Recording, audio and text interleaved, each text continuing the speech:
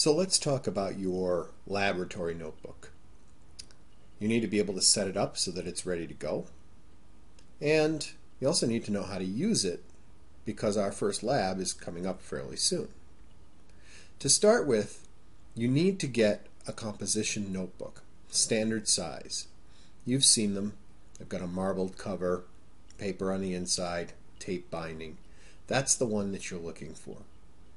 It's kind of a standard size used for many different applications, but typically in the lab it makes for a handy tool. On the front cover, hopefully there's an area where you can write your name and the mod that you have, my class. You want to do this in permanent marker so that it doesn't rub off or erase. That way, with a bunch of lab notebooks lying around, you'll always be able to tell which one is yours. If you want to get one of the fancy colored composition notebooks, that's fine too. It might help you easily find it in the stack, but make sure you put your name and mod on the front cover. On the inside of the front cover, I want you to write, "Please return to homeroom," and then put your homeroom number right in there. If for some reason you leave it behind in the commons or in the library, somebody who finds it will be able to get it to you, probably in homeroom.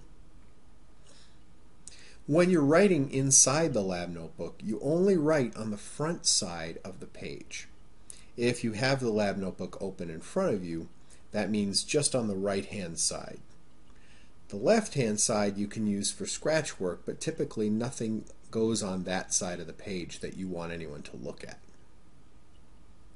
You're going to need to number some pages. Remember, since we only write on the right-hand side pages, the front side of the page, you only number the front side of the page. Stop the video right now and number the first 10 pages of your lab notebook. Remember, only the front side or right-hand pages get numbers, but go ahead and do that.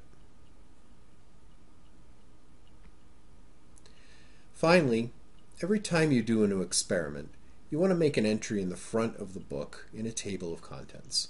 That way it's easy for somebody who's reading the lab book to find a particular experiment. That's also why you have page numbers.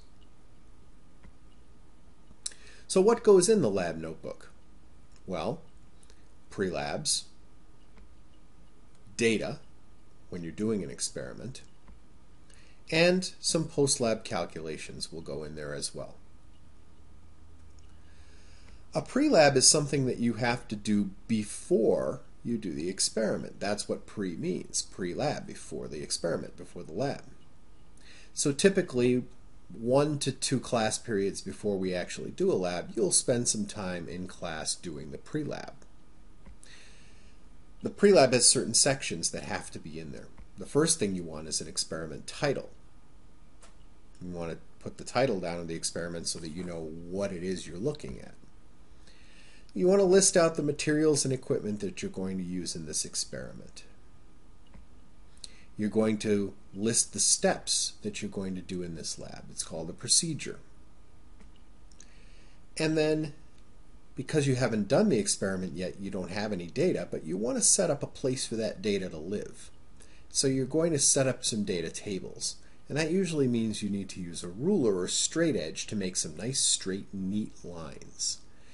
Neat data tables are really useful in lab because they help to keep all of your data and observations organized. And an organized lab book is a really good lab book to have. Once you have your data tables set up and you go to do the experiment, you can then fill in the data, numerical data, measurements, and observations as they happen during the experiment.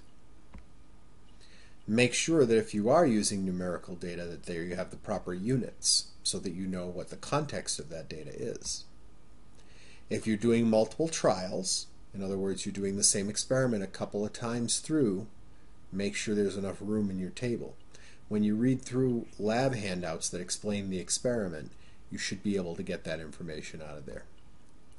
Finally, you've done the experiment, you've got your data, now you need to do some calculations.